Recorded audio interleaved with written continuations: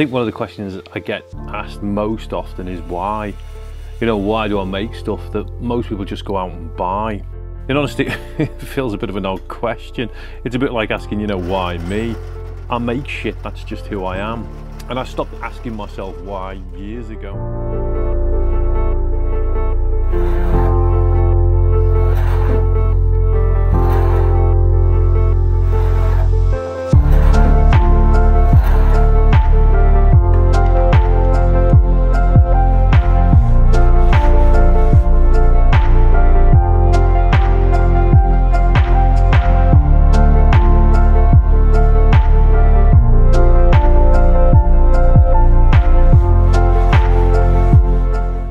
I can't say I've saved any money with this approach. I've probably spent anything I've saved down the tackle shop, which, if I'm being honest, is a lot easier to visit than putting in the hours down the workshop. But I'm just not a shopper. My nightmares are kind of being stuck in one of them IKEA mazes while somebody plans my evening for me, erecting bits of mashed up tree and plastic with tools designed by the Spanish Inquisition.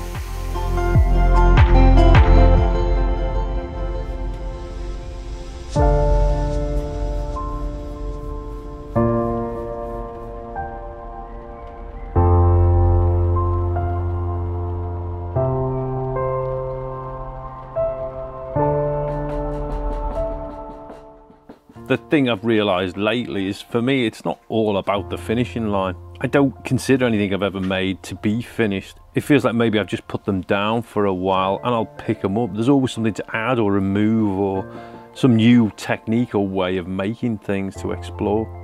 And these videos are a document of that.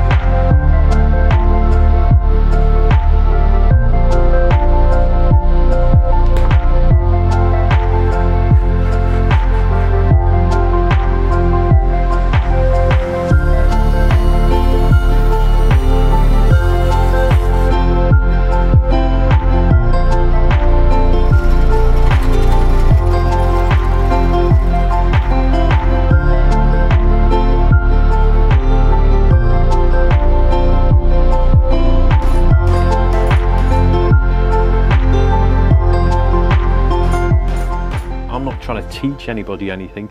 I'm a student and always will be. These are my workbooks in a way. But with all that said, there is the kind of end of term prize, which is a couple of hours down the lake, and hopefully with some silver things for company. Thanks for watching.